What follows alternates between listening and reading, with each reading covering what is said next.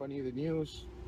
I said, no. I said, his mom got shot, and my daughter got shot, and my granddaughter got shot as well. That gentleman used to ask my ex for a ride because he was running late to take the bus to go to work. So I just can't believe it. This happened. It's a terrible story, and we're learning more about what led up to a deadly shooting at a North Las Vegas apartment complex Monday night. Now, Channel 13 is the only news station speaking with the family of some of the victims as they seek answers. Our Jae-Won Jung walks us through the criminal history of the gunman. The family of some of the victims in Monday night's shooting here at Craig Ranch Villas want to know how a crime like this could have happened. We found out the gunman had a criminal past and even spent time in prison. I'm not sure what was on his mind that he had to do that. Go upstairs and open the door and start shooting my family. The Munoz family is torn apart after a gunman opened fire at a North Las Vegas apartment complex, shooting 6 people, leaving 5 of them dead. Now a growing memorial stands in front of the doorway where the crime took place. 59-year-old Damiana or Anna Munoz, 40-year-old Amy Munoz, and 21-year-old Christopher Munoz were killed. 13-year-old Olivia remains in the hospital in critical condition. I was really shaken up because I seen my mom on the ground. Isaac Munoz is Anna's son. He did not want to be on camera, but spoke exclusively to Channel 13 about what he saw. It took like 3 minutes to call 911, and then 911, the operator told me to start doing CPR on my mom. Isaac tells me the gunman that police identified as 47-year-old Eric Adams was his neighbor who lived downstairs. He says Adams got into a domestic dispute in his apartment. He says it escalated to a shooting on both floors. And I saw my little cousin gasping for air in the corner, and I just couldn't, it was all a blur. We wanted to learn more about the gunman. We found these court documents dating back nearly 25 years reveal Adams had a history of domestic violence and battery. Even as recent as 3 months ago, according to Metro Police, he was arrested for domestic battery. I also reached out to one of Adams' former attorneys, David Sheik. He represented Adams in a 1999 murder case, which Adams was found not guilty. Sheik says his former client was at the wrong place at the wrong time when he was charged, but was surprised to learn about his role in this shooting. That gentleman used to ask my ex for a ride because he was running late to take the bus to go to work. Sal Munoz is Isaac's father and spoke to Channel 13 Tuesday. He tells me none of his family members felt their neighbor was dangerous. And now the Munoz family is left without a mom. My ex-wife was just being a great person. A sister, a brother, a cousin. They were just really nice people. They were innocent people. A daughter and a son. He's the type of person to give you his last dollar in his wallet. I'm Jae-Won Jung reporting.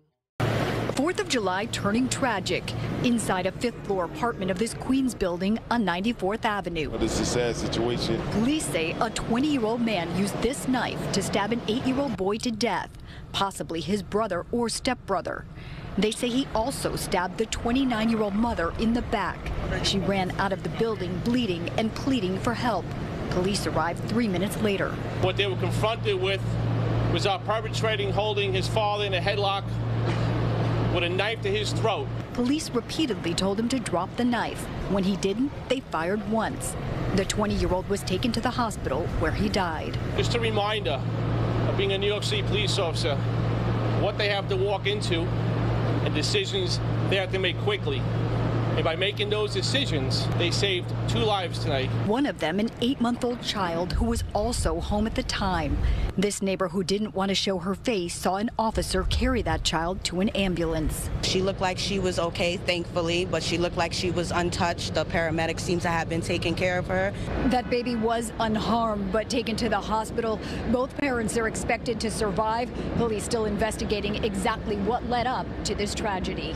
In Jamaica, Queens, Lori Bordenaro, CBS 2 News. Parish investigators are processing a crime scene near Albany after 3 people were killed inside a home. The parish sheriff says the fatal shots were fired by a woman from Jefferson Parish, and one of the victims was an 8-year-old. Rob Masson joins us now with more on the story. Rob. And Liz and Lee, Livingston Sheriff Jason Ard says 49-year-old Jenny Williamson apparently shot her husband Stephen Williamson and an 8-year-old child in their custody either late Friday night or early Saturday morning.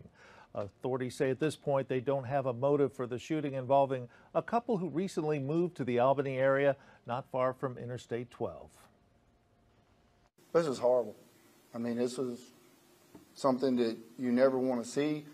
I'm sure that, everybody has questions. I do believe that it is safe to say that this is not a random deal. This was contained, confined, that people can at least rest knowing that it's not a random shooting. And the sheriff says the investigation is difficult because there were no eyewitnesses or electronic clues to exactly what happened.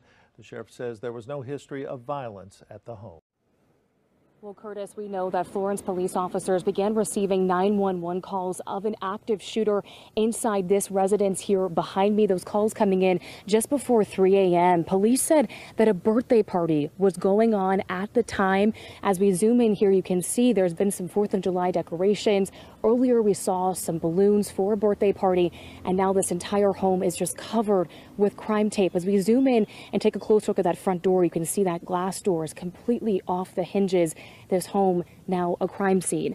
Now, officers found 7 people with gunshot wounds, including 2 people outside the home. 4 were found dead at the scene, including 20-year-old Shane Miller, 20-year-old Hayden Ribicki, 19-year-old Delaney Erie, and 44-year-old Melissa Parrott. Now, we're told Parrott lived in this home. She's the mother of the 21-year-old whose birthday was being celebrated. The 3 others shot remain hospitalized tonight.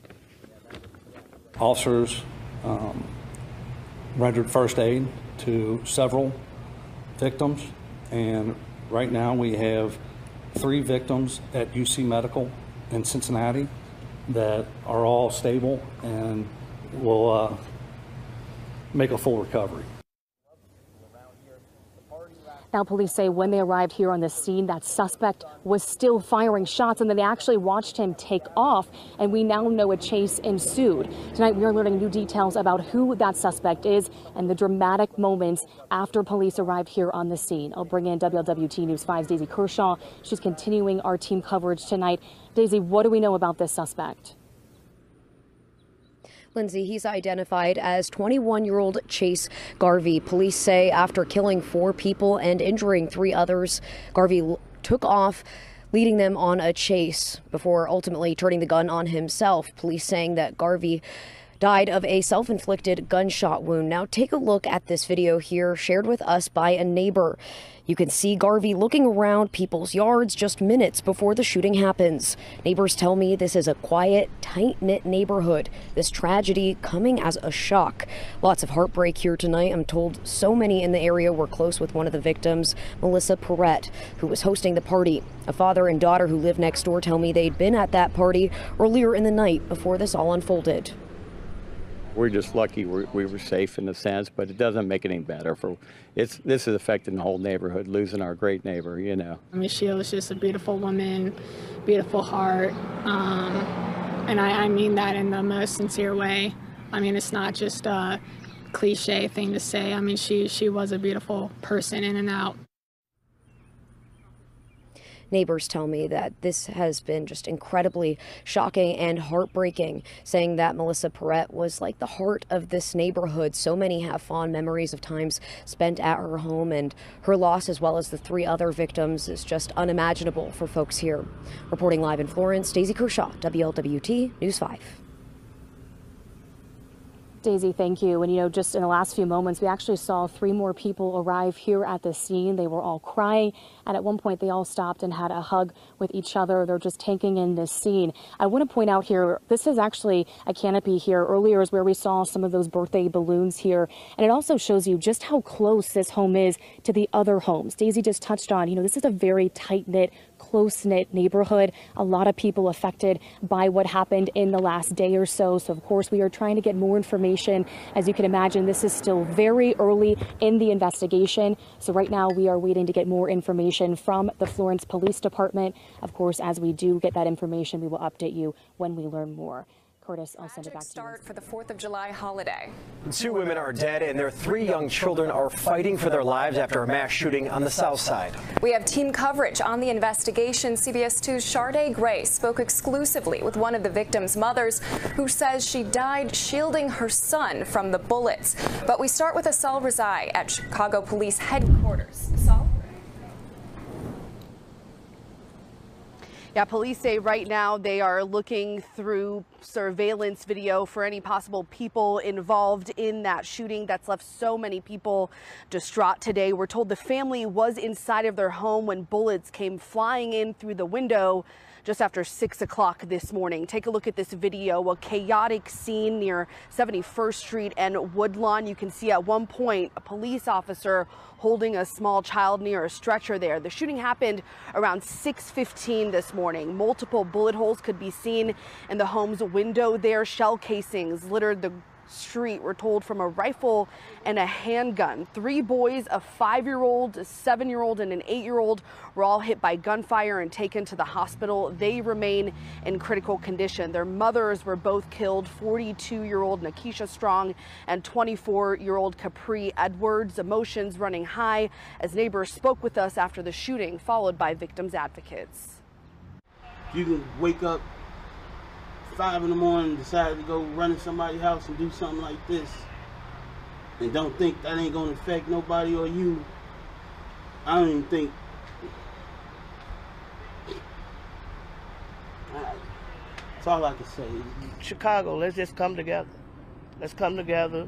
Let's stop it all. We know it's senseless. We hear it every day. But if we don't work together, it won't stop. Earlier, police said they were looking into the possibility that all of this stemmed from a personal dispute and that some of the suspects were seen wearing ski masks and knocking on the door of one of the homes on that street. Police asking with anybody with any information to come forward. They say at this time, no one has been arrested. I'm live at Chicago Police Headquarters. Asal Razai, CBS 2 News. I'm Sharday Gray, live at Comer Children's Hospital, where the family tells us a woman and her niece died this morning. We exclusively spoke to Capri Edwards' mother, who says her daughter is a hero for protecting her children. She shielded her baby so that he wouldn't get hit. So she really died to save her children. Marquita Scott is calling her daughter, 24-year-old Capri Edwards, a hero for protecting her 1-year-old son after she was killed in a mass shooting. But 2 of her other kids were shot, 5-year-old Scotty and 8-year-old Colby. Edwards' aunt, 42-year-old Nakisha Strong, was also killed. Her 7-year-old son, Bryson, was shot. All 3 kids are in the hospital fighting for their lives. Scott describes Strong as a mother, grandmother, aunt, and a very loving person. She says Edwards was not only her daughter, but her best friend, who she spoke to every day on FaceTime. I say my daughter's a hero because she did what she's supposed to do to protect her kids, and she gave her own life up to make sure that her children were fine. And I will always love her for that, and I will always just tell her she's my hero. Scott says their main focus right now is to make sure their grandchildren pull through. Reporting live at Comer Children's Hospital, Sharday Gray, CBS 2 News. A Georgia man is accused of driving to Fort Worth and killing his father. And the man who was killed was a junior ROTC instructor at North Crowley High School. Ticia is live this morning in Fort Worth with new details from court documents. Ticia. Yeah, good morning, guys. 54-year-old Master Sergeant Gene Bass was shot Friday, and his son was arrested the next day in Georgia. Now, police say 27-year-old Xavier Bass shot his father multiple times and killed him in front of his father's home last Friday on Chesapeake Bay Drive in South Fort Worth. He died at the scene. Witnesses told investigators that Xavier got out of a black Mustang and approached his father while tossing the handgun. His father had told his son not to play with the gun before being killed. Court documents also mention that the son spoke to a woman before the shooting. She says in part, quote, Xavier broke down and told her he needed to drive to Texas and that she would find out why when she saw it on the news, end quote. The woman also says he told her the day before the shooting he was going to drive to see his mom, sell his black Mustang, and check himself into a mental hospital. The woman also told investigators Xavier blamed his father for leaving him and his mom to struggle. Xavier was identified identified as the suspect in a surveillance video and was arrested the next day in Valdosta, Georgia, 900 miles away from the home in South Fort Worth. So he's sitting in jail there this morning, and it is not clear when he'll be extradited here in North Texas. For Good Day, I'm Ticia Muzenga.